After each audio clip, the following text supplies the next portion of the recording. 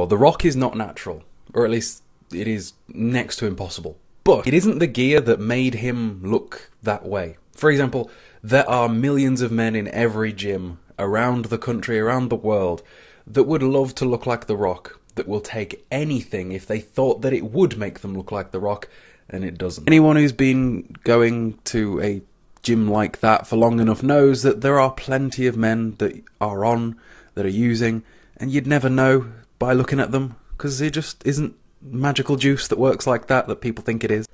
The Rock is a genetic example of a man that would be massive, no matter what he did. It's just a case of what he does gives him quite the edge. You couldn't really give a tiny framed man whatever The Rock is on and turn him into The Rock. That just doesn't really work like that. Anyway, if you guys haven't already and you made it this far into the video, do drop me a follow and check out the programs. There's quite the big sale on right now, link in the bio, no discount code. See you in a bit. My eyes are wrecked.